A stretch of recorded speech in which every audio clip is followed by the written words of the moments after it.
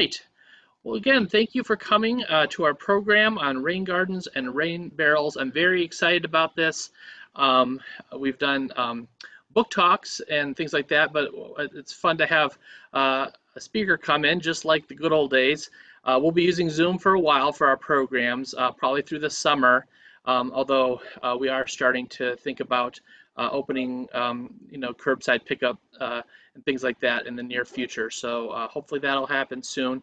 But in the meantime, we'll enjoy our virtual program today. Our guest speaker is Katie Yates, Program Coordinator for the Clinton River Watershed Council, which is a nonprofit organization dedicated to protecting, enhancing, and celebrating the Clinton River, its watershed, and Lake St. Clair. Katie has been with the Clinton River Watershed Council since 2016 and has earned her GIS certification and bachelor's degree in environmental science and sustainability. Thank you so much, Kate, for joining us, and I'm going to turn the screen over to you. Sounds good. Thanks for the introduction. Welcome, everybody, on behalf of the Clinton River Watershed Council. We're glad that you can make this webinar. I'm excited to present. I wish I could see people's faces. We normally give presentations in person, but the circumstances are unusual right now, and so this will be just as good, I hope. So I'm going to get to it. I'm going to share my screen. This will take just a moment for me to get it set up. And please feel free, if you have any questions as I run through this.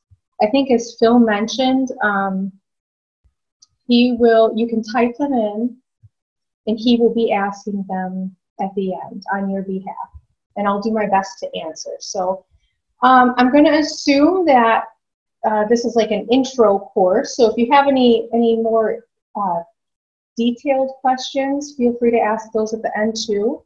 But here we go. This is Rain Gardens and Rain Barrels, using water to your advantage. This is what we're going to cover today. We're going to have an introduction on the Clinton River Watershed Council, a little bit about what we do.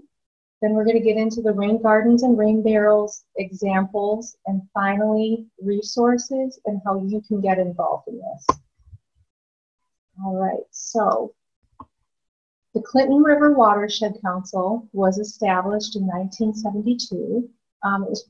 It started out as a grassroots operation. People didn't like that things weren't being regulated the way that they should. The Clinton River was in really bad shape. It was used as kind of like a dumping grounds. You wouldn't want to fish or swim in it. Then the Clean Water Act passed, and the Clinton River Watershed Council formed, and so things started to move and head in the right direction. And we've been going strong since. But today, we are a local nonprofit, and we work to protect, enhance, and celebrate the Clinton River, its watershed, and Lake St. Clair. And there's all of our happy, happy faces. Okay, this is behind our office. This is the main branch of the Clinton River. Just a little background there. We're funded through memberships, donations, and grants. We focus on education, stewardship, and watershed management, of course. So a little bit of background. What is a watershed? Some people know, some people aren't quite sure. It's an area of land where all of the water flows into the same water source. And so what that means is that usually there's a topographic divide.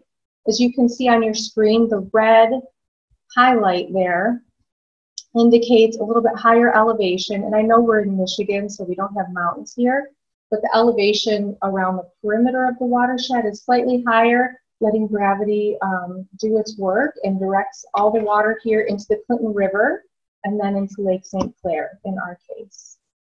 Our watershed, here's the map of it. It's made up of 5 counties, 63 communities, 760 square miles, so it's large. It's not the largest in Michigan, but it is the most populated. We have 1.5 million people here.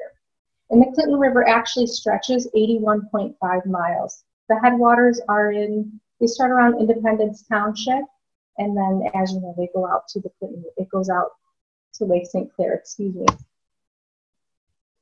Historical water quality problems. So These are the problems that were first being addressed when our organization came to form. So lack of policy and regulation. Again, before the Clean Water Act, industries weren't regulated the way that they are. So industrial waste, contaminated sediments, dumping, wetland loss is a big one, development, and shoreline hardening. I'm sure you guys see people that live on the lake or canals and they have the hardened shorelines, so that's definitely not natural. And even though it might seem nice, they're not very functional nature-wise. So a lot of those problems were taken care of with the passage of the Clean Water Act. But our current water quality problems are fecal contamination. I don't know if anybody goes to Lake St. Clair Metro Park. Unfortunately, the beaches there sometimes do get closed.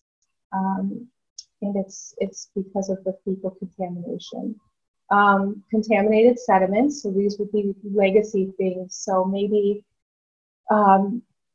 if an industry in the past had poor waste management practices and they had a chemical spill and it never got cleaned up, the chemical is attached to sediments, and when it rains, those sediments get washed out to the water, leading to pollution. Flooding, of course. Increased temperatures in streams. This can affect trout populations if it's a cold water stream. Chemicals. The main source of pollution, and what we're getting after today, is stormwater pollution. What is stormwater pollution? It's pretty much what it sounds like. When it rains, the water runs off rooftops, roads, parking lots, driveways, any hard surface, man-made surface.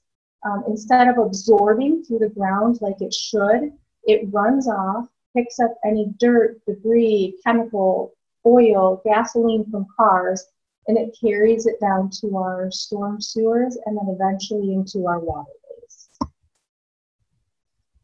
Why is it a problem? It's quality and quantity. So because the water can flow so quickly over these hard surfaces, the quantity of water accumulates quickly in our waterways. None of it's allowed to absorb, or little of it is allowed to absorb, creating a quantity issue and flooding issue. And then quality issue, of course, because it picks up these contaminants along the way. So stormwater can turn a healthy river, as you can see on the left, into an unhealthy river. And we'll touch a little bit about the difference between wastewater and stormwater.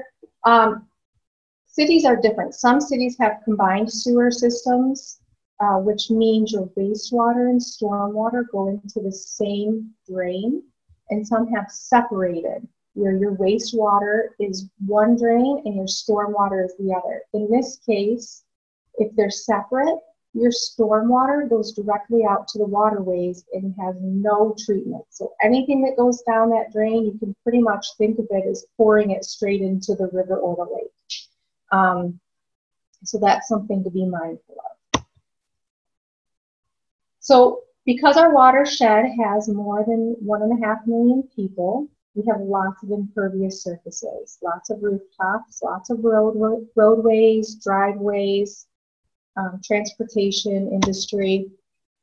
So a large population combined with lots of impervious surfaces creates large amounts of stormwater runoff. So how can we manage that on our level, at the residential level? What can we do to help this out?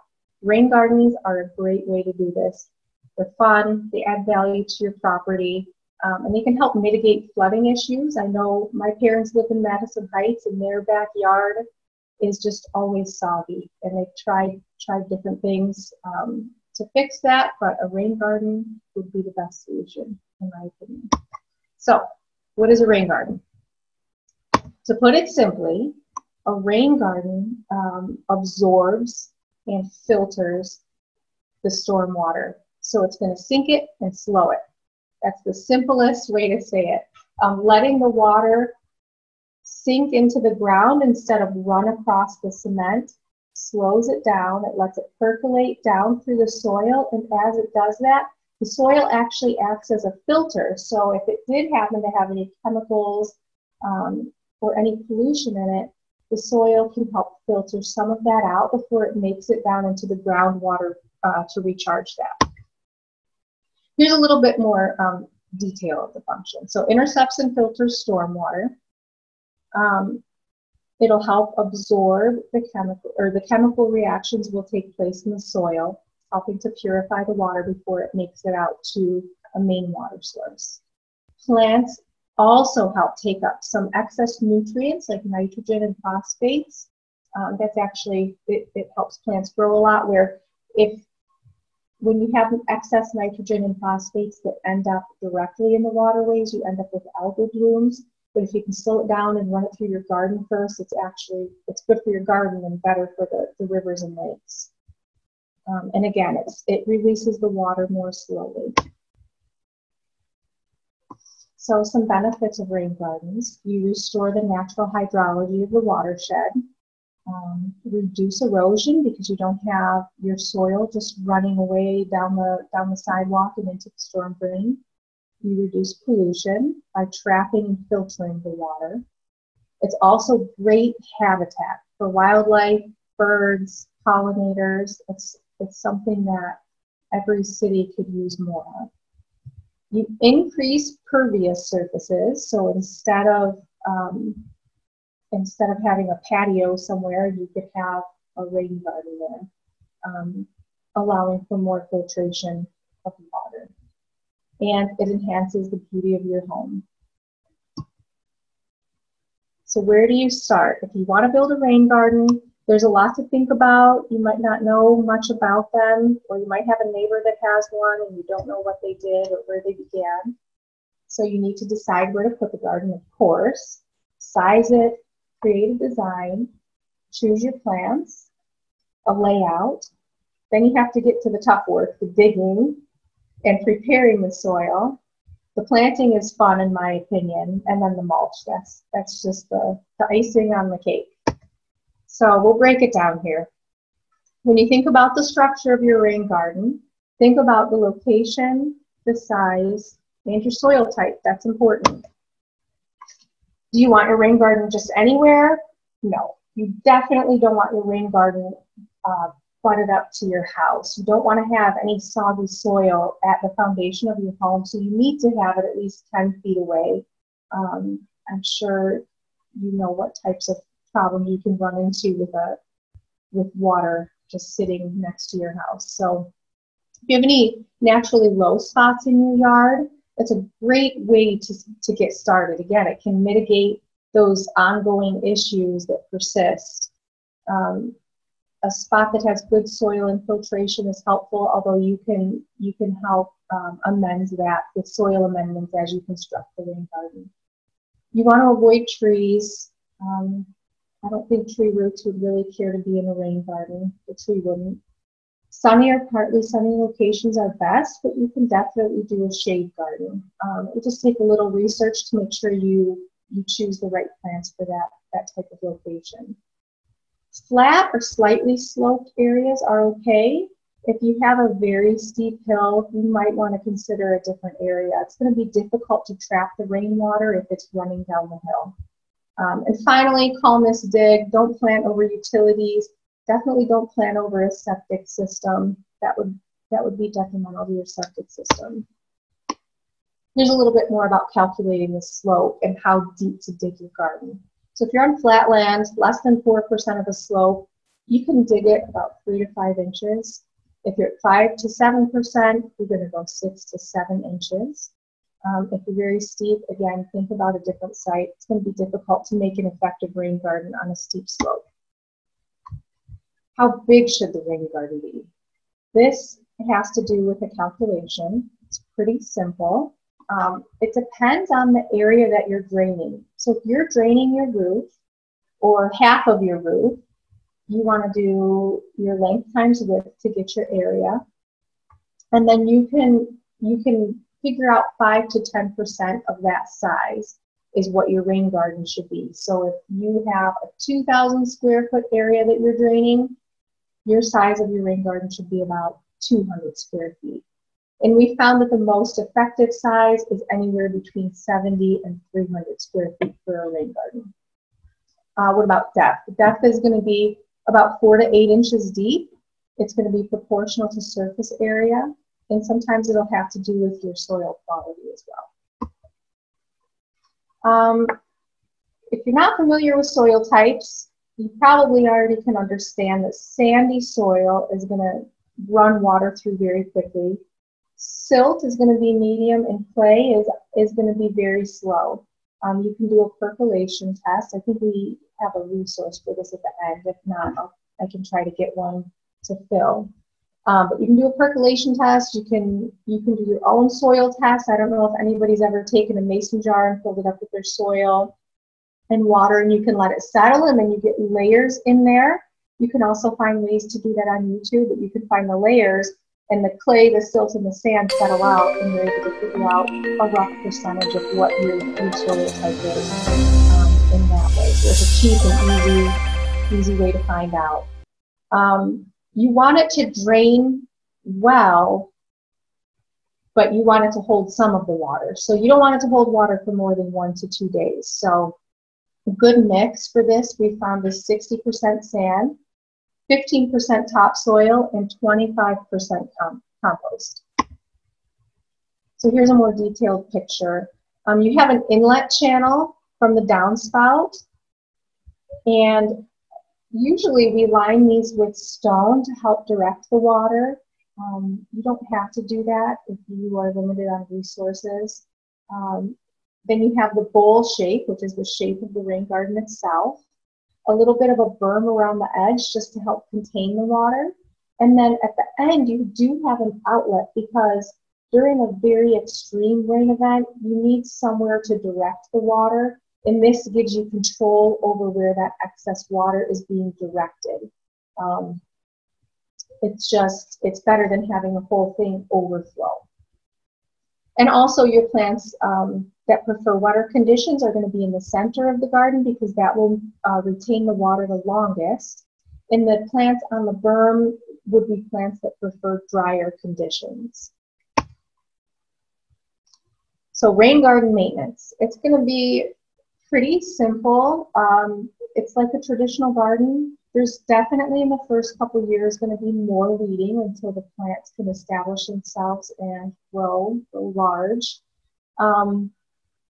You're going to have to take a look at drainage and make sure your drainage is going well. If it's not, you can dig a relief hole in the berm to help the garden drain better. And mosquitoes should not be a problem because, again, your rain garden should be draining in 1 to 2 days. And mosquitoes take 7 to 10 days to mature into adults.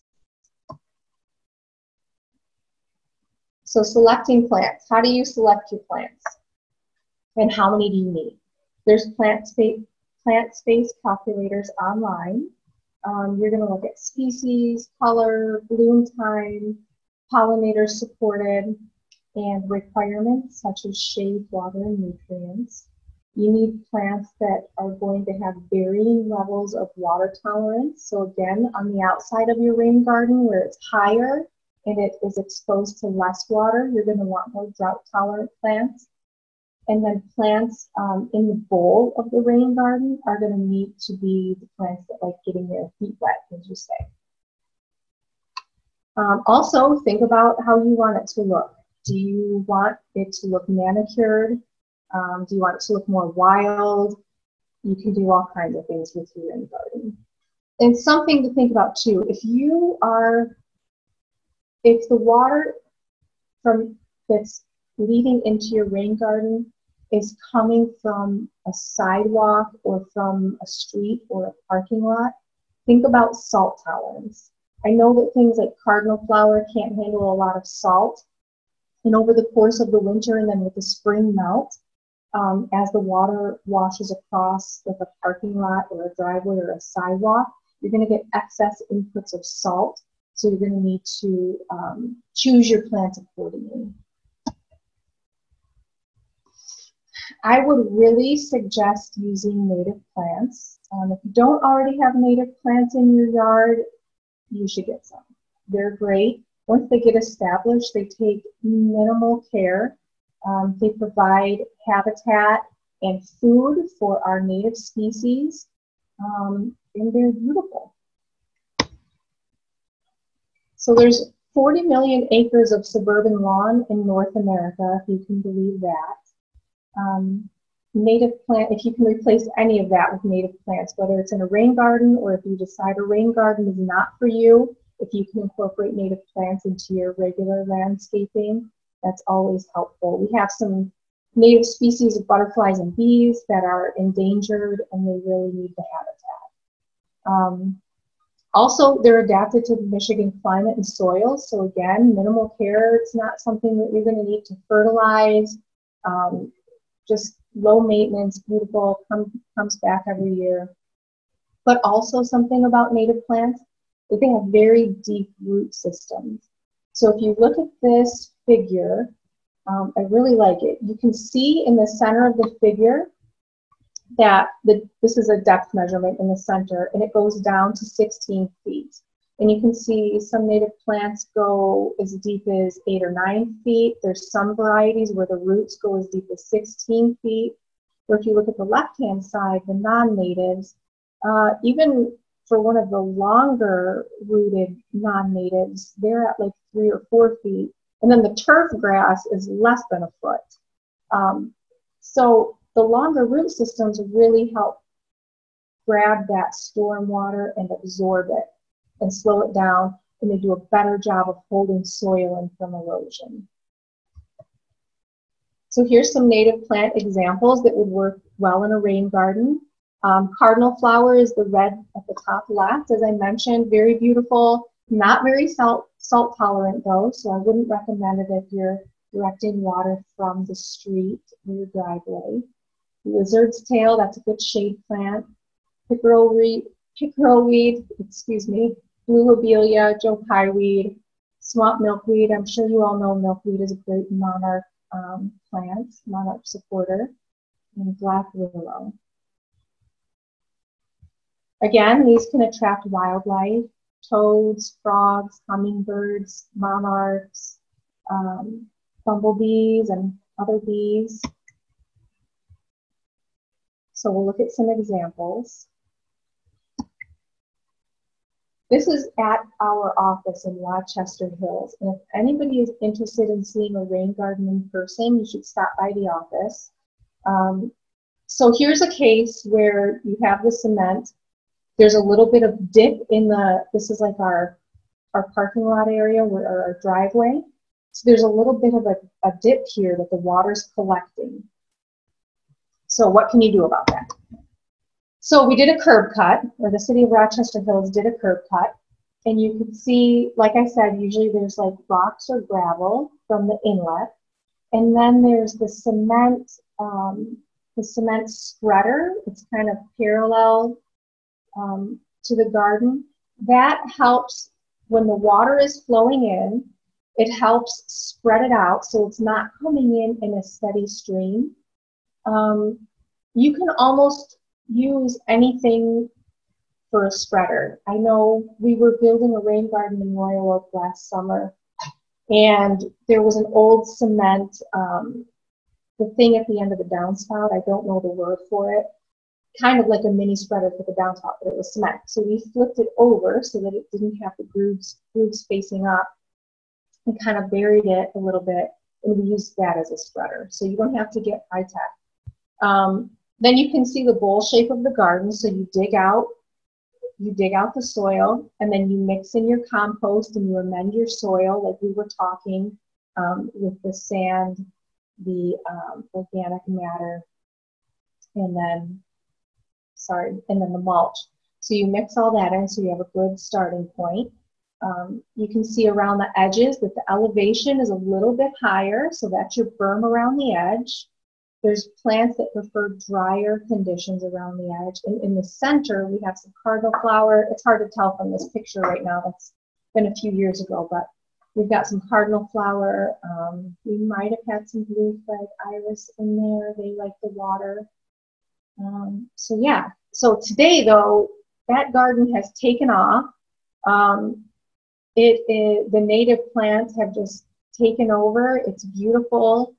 There's almost no maintenance, just we need to go in and weed it when we have time, which we don't have a lot of time, but we just need to weed it. And we don't have any of the pooling issue on the cement anymore at all. And that's collected quite a bit of stormwater and just really been effective. We have a creek and the main branch of the Clinton River behind our offices as well. So anything we can do to take care of our stormwater is good. Okay, so this is a residential home, and they took water from the roof, directed the downspout to a little gravelly path. It doesn't look like they were able to use a spreader, but that's okay. They have a depression and also a berm around the edge. And here it is now. It's beautiful. It's very beautiful and effective, which is even better. And they have a nice plant. Okay, so this is in Royal Oak on 4th Street. And this is another one that's directing water from the road. You can see where the gravelly areas are. There's been a curb cut to direct water into the depression. And it's shaped kind of like a swale. So the center is a deeper trench. And the perimeter, the edges are raised a little bit higher to help keep the stormwater in the middle. And then there's an outlet down at the end. Okay, this is Depot Park in Clarkston. Again, you can see where the water has made its own path from the cement down to wherever the lowest point is. So gravity does its work, the water goes the way that gravity directs it, and that's a great location to put a rain garden in because the water's already going there. You don't have to fight with anything. It's going to capture the runoff from the road. And this is the rain garden today. This is a little bit more of a wild look. These are natives, some native grasses, some native flowers. The examples before were more manicured, so again, it's your preference. I think this would be very friendly to pollinators, the way that they have this set up here. This is at Rochester Hills Museum. If anybody gets the chance to go here, this is a beautiful area. There's a historic farm, a museum, and Stony Creek runs behind here, and that is consistently gives us some of the most diverse macroinvertebrates when we sample there, meaning that it's got very clean water. It's very nice. But they did a rain garden here. So this captures water off the road again. And this is at the University of Wisconsin. So this is on a very large scale. But they've got water coming from the building and then also from the parking lots. If anybody has questions about the rain gardens, again, feel free to type them out to Phil and we'll go over them at the end. I'll be happy to do so. But what if you don't have the space for a rain garden, or maybe your property is on a hill, or maybe you don't want one? There's alternatives, and there's other ways to capture storm water that are also good. So we'll talk about it. Rain barrels. So they're going to capture stormwater from a downspout. They can be used to wash your car. It could be used to water a vegetable garden if you wanted. Pretty much anything you can think of. It will save you on your water utility bill. It will reduce runoff from your roof. And a rain barrel can be very simple, or they have some very fancy versions. You can make your own. It's however you want it to be. But you need to think about some things, such as having a removable top, what to do about overflow, elevation, so that you can get water to flow out of the rain barrel when you need it, a screen to keep out debris, and mosquitoes. Because unlike rain gardens, rain barrels are meant to retain water, definitely for more than 1 or 2 days. Here's a very simple rain barrel design. I like this because I hadn't seen this before. They suggest, let me start with this. You start with a gutter, going into the top, there's a screen at the input. The water is collected in the rain barrel, and at the very bottom, there's an outlet. So that is like the simplest version. But they suggested using a clear hose at the bottom, and you can attach it at the top with like a clip or in some way.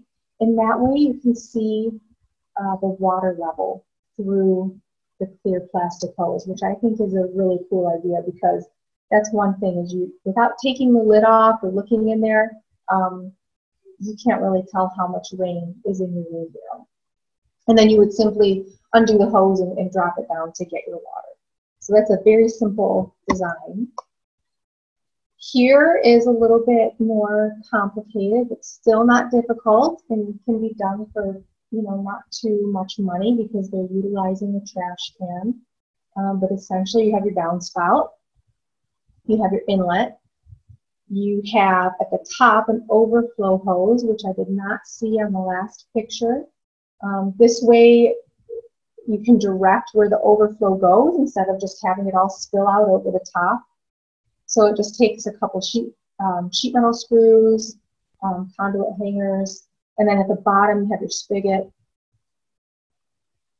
ventilation holes. I forgot to mention that. So what about mosquitoes? How can you stop mosquitoes from getting in there? The craziest thing that I've heard, which I've not tried, but I have to suggest it, is putting a goldfish in there. I don't know if it's humane or maybe you would take it in over the winter, but I've read that they love mosquito larvae like we love chocolate, and that they will eat the larvae, and then their waste adds nitrogen to the water, so if you then use it to water your plants, they're getting some fertilizer. So in theory, it sounds great, but I've not put it into practice, so I don't know. Another option, a more mainstream option, is a screen or a filter over the top. Now this does come with some maintenance. Just think of your gutters. When it rains, you get leaves and helicopters in there and other debris, and they need to be cleaned out. These screens will need to be maintained as well. So you can't just forget about your rain barrel. You do have to take care of it and make sure that it's not getting clogged up with debris. And then mosquito dunks. Again, I've not used mosquito dunks, but I guess you put them in the rain barrel and they kill mosquito larvae, and you can find them at the hardware store. Here's some examples of rain barrels. This is a very fancy rain barrel. You can buy it, and there are some rain barrels here that are examples people made. You can even double up your rain barrels if you have a very large roof and you have a lot of stormwater that you need to collect, or you want to divert all the water from your roof into one area. You can do 2, 3, 4 rain barrels connected to each other and collect all of that water at once. So improving water quality is also our responsibility on an individual level, at a homeowner level. It may seem like it's not making that big of a difference, but every little bit does count. And making the effort and educating your peers and your neighbors on things that you've learned regarding stormwater and pollution and the environment is also doing your part. So how else can you get involved? If maybe you live in an apartment, maybe rain barrels or rain gardens aren't up your alley, you can volunteer either with us or another organization. We have citizen science volunteer opportunities such as Adopt a Stream, where you monitor streams. You get free training. You could participate in a cleanup. We do weekly cleanups across the watershed at different locations. We also have other cleanup times, such as Clinton Cleanup, it's on a Saturday in September, and we get different groups out across the watershed for maximum impact. So we've collected thousands of pounds of trash because of the help of people like you. We have other events like the native plant sale. That's coming up. I don't know if the plants are sold out. If anybody wants to buy native plants, if you go to plantsforecology.com, He is a local native plant salesman or nursery, and that's who we work with to get our native plants. But he does a lot, he donates a lot of his profits to people like us, CRWC, and other places as well. So I would hop on his website and see if you're interested, see if he's got anything else available. You could also become a member of the Clinton River Watershed. Again, donations are what keep us going. Grants are what keep us going. People keep us going. So we appreciate any support that we can get. Here's your plant resources, and I believe that this will be shared with everybody. If you have any questions after this, you can feel free to email me anytime. My email is Katie, Katie, at crwc.org. I'll be happy to answer any questions or provide more detailed information that anybody would need. Here's rain garden resources. And that is it for us today. So I'm going to take it out of screen sharing mode. Thank you so much, Katie. That was great. If anyone has a question, feel free to use the chat or Q&A feature at the bottom. I have one question. We have standing water a lot at our house in Huntington Woods, and we called the local municipality, and they mentioned a rain garden or a rain barrel. So a lot of the runoff comes from our garage roof, and that would be an easy place for us to collect rainwater. Once that barrel's full, what do we do with that water? Do we just let out a little trickle at a time when the weather's warmer? Is that all there is to it? You could do that. Hopefully you have some native plants you could water. Yeah. Do you have a vegetable garden at all? We don't, but we realize we probably need to use that space for some sort of garden. Even like annuals. I know if you buy any annuals, they need to be watered a lot. You could also use it to wash your car. I know you're not going to wash your car every week. But if you're not able to use the water, yeah, letting it trickle out slowly is best, because like we said in the presentation, slowing water down and capturing water really gives it time to get filtered before it recharges the groundwater or makes it out to a water source. So yes. Great. Thank you. Well, I'll give other people a chance to type their questions if they have any. In the meantime, I'm going to give my plug. If you're free next Wednesday, Backyard Birding will be presented by Bob and Pam Gores of Wild Birds Unlimited. That'll be next Wednesday night at 7 p.m. on Zoom. You can sign up for that using our events calendar at our website, cmpl.org. Or you can just email me with your name and library card number. Everyone should have gotten an email from me today. And then I can sign you up for that if you're interested. For those of you who are interested in today's program, we are recording it, and hopefully we'll put it on YouTube at least, and maybe on Facebook again. And then, Katie, are you okay with me converting your presentation to a PDF to share with people who are interested, because you had a lot of good links there? Absolutely. Yeah. Great, thank you. Looks like we do have some questions. First question I see is, where do you find parts to make your own barrel? Very good question. The hardware store, Home Depot, ACO. So I think there's a link on the second example of rain barrel construction that I have. There's a very tiny link, and it's in green. There was a link to an article that breaks down every piece that you would need. So some things you'll need, you could use you could buy a trash can. If you have access to a large barrel, I don't remember what industries use the large barrels, but sometimes you can call around and ask for that. But let's say you start out with a trash can, and then you'll need some plumbing supplies. Again, that's right at the hardware store, like a spigot, and then probably you'll need some washers and things like that to help seal the water off.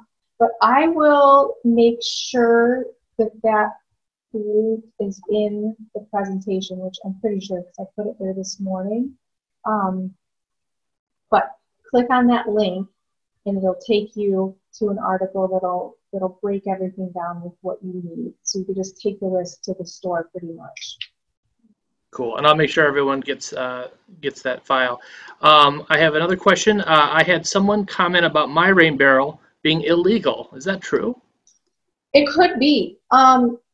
If you live somewhere that has like a neighborhood association, associations have different rules. So I'm not part of one, and I've never been a part of one, but I have heard that some associations, you know, they have specifications on what types of plants you can plant or what types of fences you can have.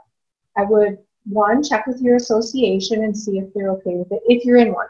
If you're not, you could have an ordinance from your city saying that they're not okay with rain barrels. You could call your city. Maybe if they're not okay, maybe they don't want it on the ground, and maybe there's something specific about a rain barrel that it's for some reason is against the ordinances. But I would, yes, start with that, asking those questions. Thanks. This question is, if you have other plants in your yard, can one use non-native plants in a rain garden, or are their roots not quite right? You can, as long as they're okay with being exposed to a lot of water. So yeah, any plants can be used in a rain garden.